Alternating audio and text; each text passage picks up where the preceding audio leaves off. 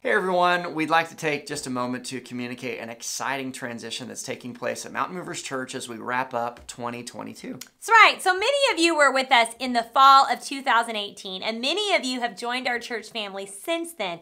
But it was such an exciting time for us as a church as we just saw firsthand God doing all of these miracles, and the church was just so incredibly full to the brim. We were doing 4 services, all of which were full, and our nursery was so full with all of these beautiful littles. It was just literally overflowing. We desperately needed to expand our space. We knew it was time to expand for sure. So on October 14th, 2018, the families of MMC brought their biggest, and their best offerings to the house of God as we laid our money at His feet while trusting Him to make provision for the vision to build. This was the first of many offerings to come as we launched what we would eventually call the This Is Our Time expansion project.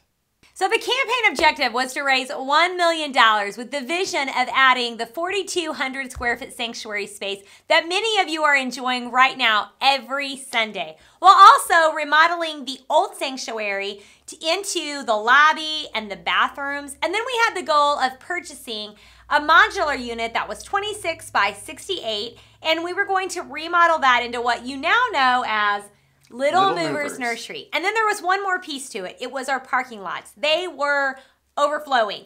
So we added additional parking, which now you enjoy each and every week. And you definitely know we needed it. That's right. You know, but none of this would be possible without those of you who participated in this campaign.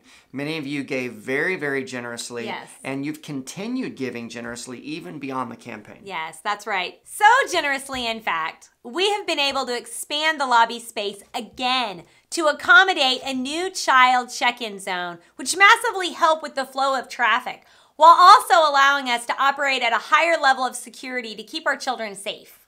In addition, we've been able to renovate yet another modular building, allowing much more space for our Mighty Movers preschoolers, as well as Power Up. It's a place for Serve Team Volunteers kids to hang out and have fun while their parents are serving. We're even able to squeeze in a studio for video production, which is actually where we're recording this video right now. Much needed space for sharing the gospel and building up believers each and every week. Another difference your giving has made is more concrete on campus. A lot more concrete.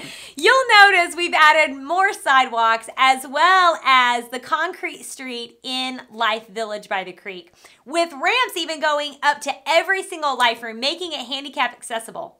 And finally, speaking of Life Village, we've been able to expand that space as well with a beautiful new walk bridge. Adults are now able to make their way across the creek and enjoy 2 new life rooms, making more room for more people to connect with other believers while growing in their faith and in their relationship with Christ. That's right. It's absolutely overwhelming what God has done through people just like you. And here's why. Many of you gave up something you loved for something you loved more. That's right. The kingdom of God and people who need hope. Many of you recognize that everything you had already belonged to God and came from God anyway. Yeah. So you committed to returning it back to Him willingly and joyfully.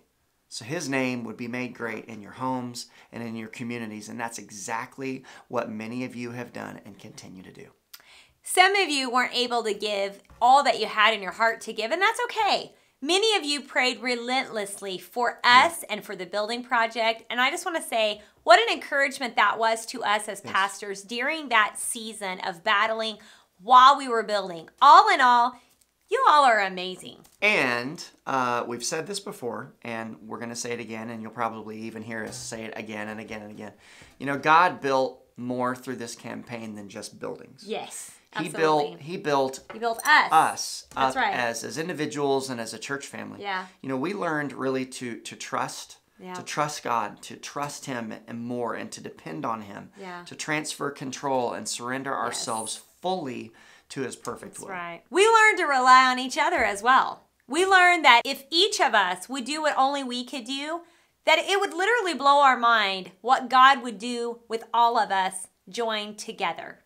And though we didn't raise all the money needed to finish all that was in our hearts to finish, we accomplished so much. Really, we right. accomplished what mattered most, and That's that right. was our mission, which Yes. was to expand our space so more families would have a Yes. place to experience Real life change. That's right. And having said that, the campaign will officially come to an end on December 31st of this year. But our need to expand is not coming to an end at all. There's actually so many more improvements that are still needed on God's campus. That's right. So beginning January 2023, you're going to notice a change when it comes to giving options when you give through our app, our website, or through text giving. Under give type, no longer will you see this is our time expansion campaign as a giving option. Instead, you're going to see expansion fund. That's right. And the reason this fund is so important is because there is still so much that's needed to happen on campus. We'll give an example, multiple examples. One would be our 1st through 5th grade zone, which we call Momentum Kids. Yep. The worship space is in need of being remodeled. Because that was actually the original building. The original building that we moved into after our mobile home. And so we're going to add some boys and girls restrooms, a family restroom, and a hallway so all the parents can go from the MMK lobby around to the side of the worship zone to create a smoother flow of traffic and a seamless one-way checkout process. That's right.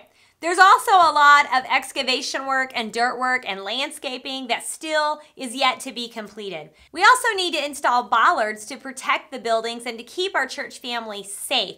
As the growth continues, parking is also now becoming a challenge again, which is awesome.